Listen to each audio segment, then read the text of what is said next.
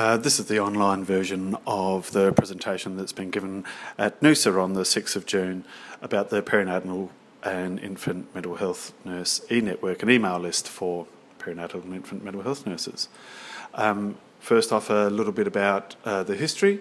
It was announced by the College of Mental Health Nurses at the AGM in October 2011 that they would host the eNetwork, and so we launched then, got 26 people in the first month.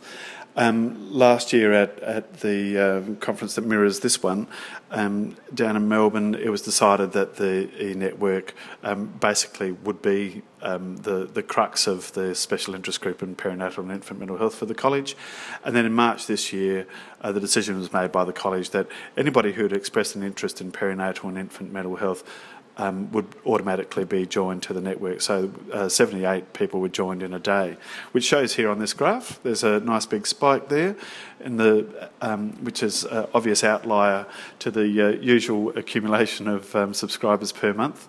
And I guess we see that even more when we have a look on that red line there, the accumulated total. So it all jumps up there in a great big hurry on that day. But look, on average, we get 8 people joining a month. That's the adjusted average, taking out that big spike, taking out that outlier. And as of the end of April, that gave us an accumulated total of 229 subscribers. Subscribers kind of implies money, I think, but just to point out, subscribing to this email network doesn't cost you anything as far as money goes. So what's it all about? Who's it for? And why are we doing it? Well, it's mostly for members of the College of Mental Health Nurses who've got an interest in perinatal and infant mental health. But you don't have to be a member of the college to be welcome to join.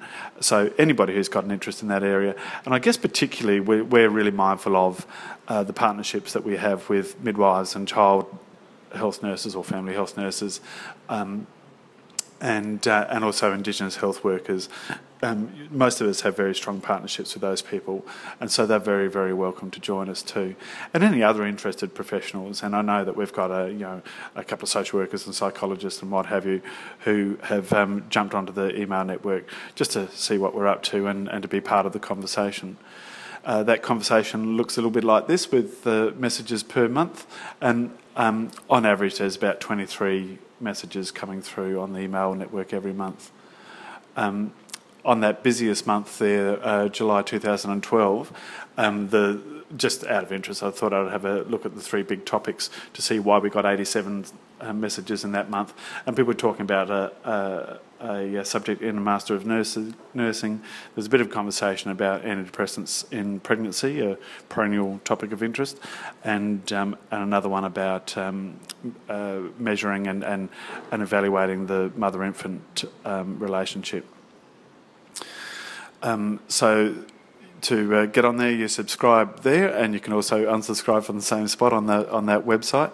And then once you're on there, you've got this email address that you can send emails to, and you're going to reach all 229 of those other people who are on the email network, because it works a little bit like this diagram, I guess, where we're all sending to one address, but that address goes out to everybody who's taken the time to subscribe. And so we're all part of that one conversation. So it's not at all a top-down network, it's very much a shared network. We all own it. How does it work behind the scenes? There's these monkeys who make everything work, and that's terrific that they do that. It doesn't really matter how it works. Are there rules? Yes, there's rules. Don't be a dill. That is, don't go on there doing anything that you probably wouldn't do in your professional capacity anyway. So racist stuff and sexist stuff and advertising Viagra would be inappropriate things to do. Letting people know about conferences and jobs and that sort of thing is quite an appropriate thing to do. Hey, I guess that's the other rule, is to share and be generous and enjoy it. And it's great when people say, oh, there's this conference coming up, or you might not have seen this journal article yet, or do you know about this new book or whatever video? It doesn't matter. Just get that information out there. I'll stop rambling. In the real life one, we'd stop for questions, but here we won't, and I'll just give my social media portfolio a quick little plug. There it is. That's it. Thanks for listening. Bye.